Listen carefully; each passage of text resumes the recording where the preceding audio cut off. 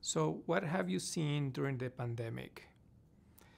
So this pandemic has been very dramatic for many of us. I think it has changed our lives in many ways.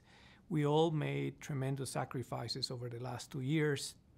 It impacted not only the way that we share with family and friends, but also it impacted our economics.